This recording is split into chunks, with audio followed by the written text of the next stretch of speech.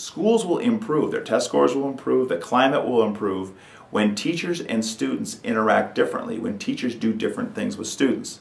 And the only way, the only significant way that deep change can happen that lasts, that really has an impact on kids, is when teachers are at the start of that change. When teachers either individually or collectively come together and they're the ones who lead some kind of significant transformation in how they work with students.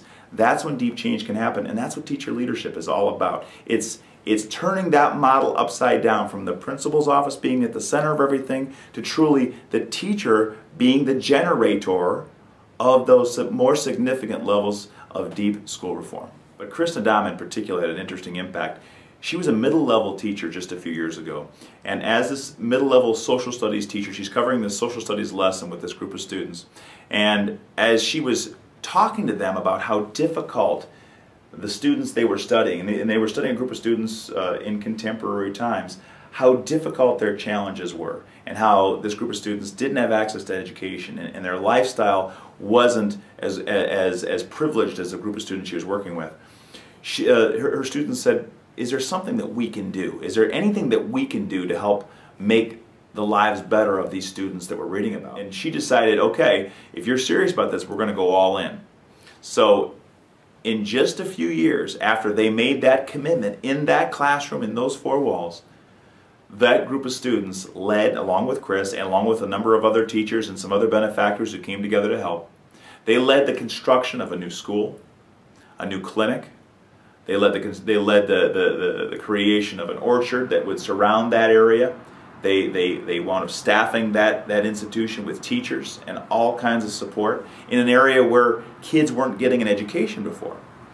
Now that could stop the story right there and say, my goodness, could she come to my school or my area and do that for us and lead that kind of construction?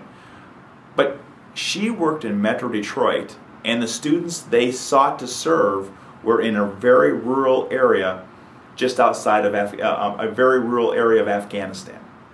And the thought that in a post 9/11 era, she was able to lead the construction of a school, a clinic, and support for all these students, a generation of particularly girls who never would have gotten an education had they not extended that effort, is amazing. But I would argue that without question, she's one of the most important school leaders in Michigan and probably the United States, in that she was able to lead a profound level of change to a group of students all the way around the world, and more importantly, she taught the students she was serving the powerful ethic of service and what service can mean if you get committed to it.